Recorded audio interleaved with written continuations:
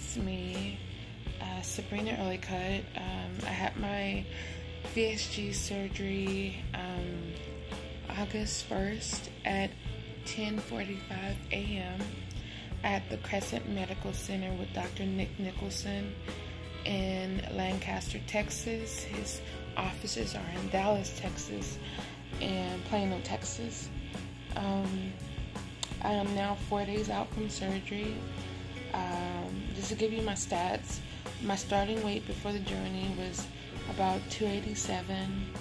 My weight the day of surgery was 277 pounds. My weight as of today is 267.2 pounds.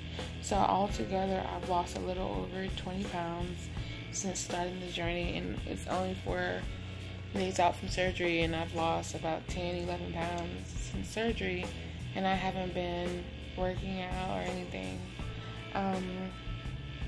So I went in at 8:45. You have to go in 2 hours before surgery. I took a nausea pill to help with nausea after surgery. Lo and behold, I did not have any nausea after surgery, which I was so happy about. Went in, they got me changed, fixed up, put my cap on, put my IV in. The woman missed my vein and blew it. She said it's mainly because I was dehydrated, because of course you can't eat anything the day before surgery, and you can only drink like water the day before surgery. And then the day of surgery you couldn't eat anything or drink anything, of course. So I was very dehydrated. So she blew that vein. She tried again on this hand, and she got it. I hate IVs, I really do. The needle is so big. But after that, we waited around for about 2 hours, and then they rode me to the OR. I kissed my husband, told him I'll see him later, and they rode me to the OR. They didn't do a countdown or anything. They just put the mask over my face, and I was out. I don't remember anything during the surgery, which is a good thing. So after that, I woke up in the recovery. My husband was there. They were just getting situated, doing my vitals. After my vitals, they moved me to my room. He did so many surgeries that day that I didn't have a normal room. I had to be put in ICU. So I did that.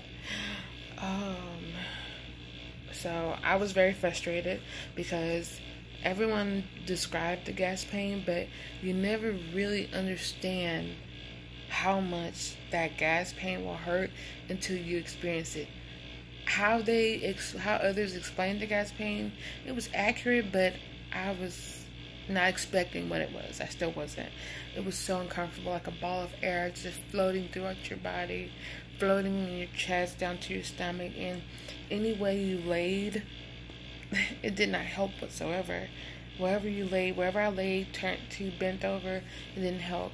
So I was so frustrated. So I just kept sipping water. I had like 5 goals to reach before they discharged me. Something about I had to urinate first. My pain level had to go down eventually. I have to drink a certain amount of water every 15 minutes, a little cup of water, a little small container of water every 15 minutes. I had to walk around. It was a couple things. I was also told during my surgery they did put a catheter in me, and before I was awakened, they took the catheter out, which I was happy about because I hate feeling the pressure of getting a catheter. Also, the leak test they do to make sure that the staples close everything. They do that while you're sleeping, while you're in surgery. So that's why my urine was like green and a little bluish. After that, I was just so frustrated. I cursed with my husband. I complained so much. I was a real, excuse my French, bitch. I'm just so frustrated because anything I did not help the gas pain whatsoever. I walked Oh, Jesus, I walked so far just to help. I sip water. I think that's the main thing that helped me with the gas pain is sipping water. Sip, sip, sip. If you try and gulp that water down, you're going to be in so much pain. You want to rip your lungs out and rip your entire chest wall out. So don't gulp any water. Sip that water because I feel, from my experience, the more you sip that water and it goes into your stomach, it replaces your stomach from having that gas there. So the more water you put down there, the more gas you're gonna burp up. And I was burping a lot, and everyone was saying that's a good thing that I kept burping. So that happened. After that, we were discharged after about 3 hours. Which they said it was a good thing because so they want me to walk. They wanted me to feel better to where I could move around a lot more. So we got discharged. Went to the bed and breakfast. Whenever we go somewhere, we use a bed and breakfast. But this thing needs to focus. Let me see. I don't know if it's gonna focus right. Okay. Everywhere we go, we use the Airbnb. It's more comfortable, more homey. So we went there. And 2 days after the surgery, on the 3rd, I went to my follow-up appointment with my surgeon, and it said everything was fine. My incisions are healing well. I did have really bad chest pain. It wasn't gas pain. It was just like something sitting on my chest, and I still feel like that to this day.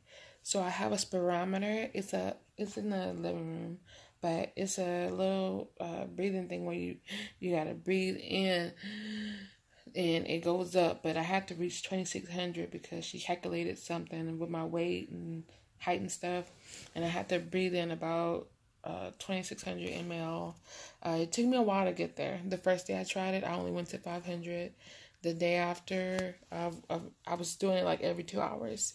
The day after that, I was doing maybe about 1,500, and I kept going up, and I finally got to 2,600. But it is still painful to kind of breathe. There is pressure here. Yeah, I had thick film coming out. Basically pneumonia, a lot of pneumonia symptoms. So they just told me I had to keep breathing through that spirometer. That was going to help with the chest pressure and from getting a bad pneumonia because they have pneumonia.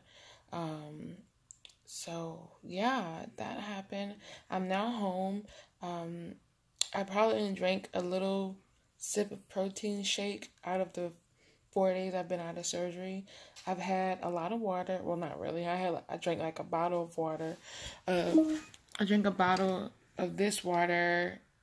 It took me a day to drink this whole thing. The day of surgery. The day after surgery, it took me a day to drink this whole thing. Because I just kept sipping and pushing. And of course, I needed a little taste, so I would drink these also, the Zero Gatorade, which has no calories, no sugars in it. I can't drink any juices or anything because they're basically like liquid sugar. That's what my doctor told me. Liquid sugar that I would be drinking like juices and stuff like that. So I've literally only been drinking Gatorade, Zero, and water. Today is my first time trying vegetable broth here. I didn't drink it all, but I did eat a good bit, probably about a half a cup of the broth, which is a good thing for me because I haven't tried anything else besides water and Gatorade. Let's see here. I have 5 incisions. They're okay. They put Dermabond on it. They didn't tape it down or anything. But I'm going to show you guys my incisions. I'm in bed right now. I actually got up to do laundry and stuff like that. And my husband made me sit down because I'm not supposed to be doing all that. I've been trying to unpack our suitcase. And he made me sit my butt down because I'm not supposed to be lifting anything or doing too much, but walking. They said walk. I can't exercise for 3 weeks, but I can walk. But these are my incisions. So this is the first 2 here, and it's very itchy. So I know it's a good thing. That means it's healing. So if it focuses. These are my two incisions. I have one over here, and I have one here and one here. This is the one they pulled the stomach out of, and it has like, I mean, these are very itchy, like very itchy, and they said just let them fall off by themselves, and not to pick at them or anything. And when I take a shower, don't scrub that side or anything like that. But yeah, I'm happy it's over with. The gas pain really took me for a world spin. Like, I was really frustrated. I was like, I didn't think I was doing so good. I don't think I was, I don't know, making progress. And everyone was saying I made a really good progress. My husband, Will, he said I was making great progress. He said I kept walking even when I didn't want to walk. I still got up and walked when I couldn't handle the gas pain, and I started cursing and stuff. He said, you got it. Because I kept sipping water. I kept walking. Yeah, I'm just excited. And to say that I've just been laying in bed most of the time. Well, I walk. I try and walk as much as I can. And then I sit in bed. To say that I've lost about 11 pounds since surgery is amazing. And altogether through this journey, I've lost about 21 pounds. Yeah, so I don't know.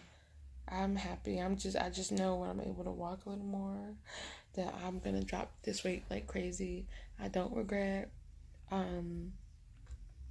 this surgery whatsoever.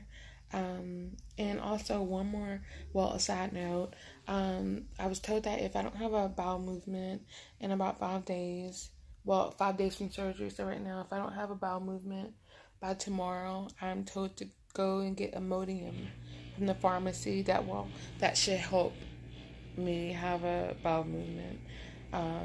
I think I passed gas. I know it's TMI, guys, but I mean, come on, this is about a surgery, and I want to tell you guys every single thing about it.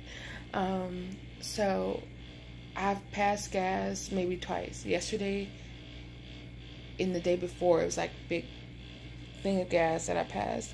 It wasn't smelly. It was just like air coming out, and I felt so relieved after I passed gas. I've never felt so relieved from passing gas before as I did yesterday and the day before. But they still said it's not good enough. I still need to make a bowel movement. So we're gonna see how that goes. I will come with you guys with an update, probably in a week, maybe less than that. By the time I go back to work towards the end of August, I will be on pureed foods. I'll be able to eat like Jello, finally, applesauces. Like, I can't wait. And the thing is, how people say they after surgery they crave. Oh, this hurts. Sometimes I swallow air and I feel it going through my stomach very slowly, and it hurts like hell. And it's still painful. It's painful to breathe for me. It's because when you breathe, you're expanding your abdominal area, and it hurts every time because it's so sore and tender. But again, so another side note, one more side note. A lot of patients from VSG or even RNY surgery, they say they crave these foods and stuff, and I don't know how they can go back to eating those bad foods that put them in the predicament they were in a week or so ago. Because I see it like this. I'm in the liquid stage. That's all I can intake. Straight liquids. That's it. If I can't put it through a fine strainer, I can't consume it, or it's going to get stuck in my staple line. All I've been drinking, Gatorade and water, and I just started eating broth. So I'm going to be very happy when I can eat a bowl of applesauce or a container of Jello. And so when I get to eating regular food, oh my God, I can't wait to eat a piece of baked salmon with some veggies, because you're not able to eat anything right now. So why, when you're able to eat solid foods again, why go back to the same processed, full of calorie, disgusting food that's going to add that weight back to you? Why not be grateful to be able to eat salads again and eat something that is nutritious, like veggies, salmon, chickens. Like, why do that? Why sabotage yourself? Going through this journey and through this pain and emotionally, mentally, physically. Why go through all this and in the end you're eating all this crap? Yes, we can still eat our favorite food. Like, my favorite food is fried catfish. I plan on eating a little piece of that every now and then. I'm not saying I will give up all like fried fish, but I won't eat it like I used to. I may get like a small strip of catfish every once in a blue moon or every other month. That's not going to sabotage me. But you guys, if you're going through all this stuff, all of this pain, the mental anguish in a sense, and just going through this amazing journey, why put the same stuff down your throat that put you in this predicament? You guys have the willpower, okay? Just think about, you guys have to be on liquids. I have been on liquids for 3 weeks. Wouldn't you be grateful to have a piece of salmon instead of a big, juicy, greasy burger with fries on the side? Something that's going to be super nutritious, you know? But just think about that. I know I'm talking your heads off, but I just wanted to give you guys an update on my surgery. Yeah, that's it.